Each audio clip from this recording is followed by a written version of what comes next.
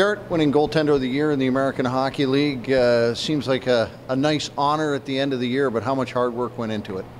It really started in September. I guess even in this summer, just the things that I was doing to prepare for the season. And once I got back to Toronto, being able to work with Piero Greco every day obviously goes a long way towards making sure that your game's where you want it to be. I have him to thank for everything. And can you credit a guy like Calvin Pickard in your success this year?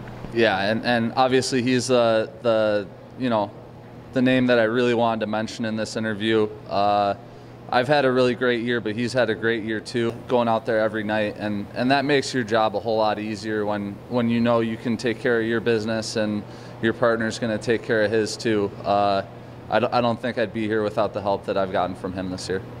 You look around at this team and what it's done in front of you as well. The goals against is just so low, and you guys have a lot to do with it. The guys out front as well.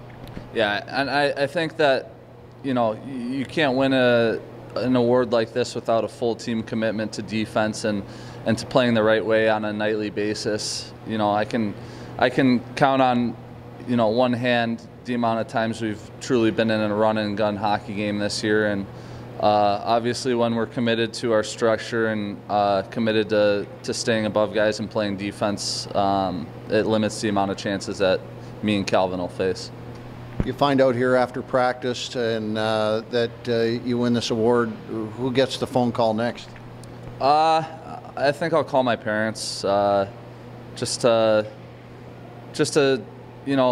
let them know that it's been a long year, but their support's been appreciated even from a distance. And when I was talking crazy at home in August about how I was going to have a killer year this year, they never doubted me once.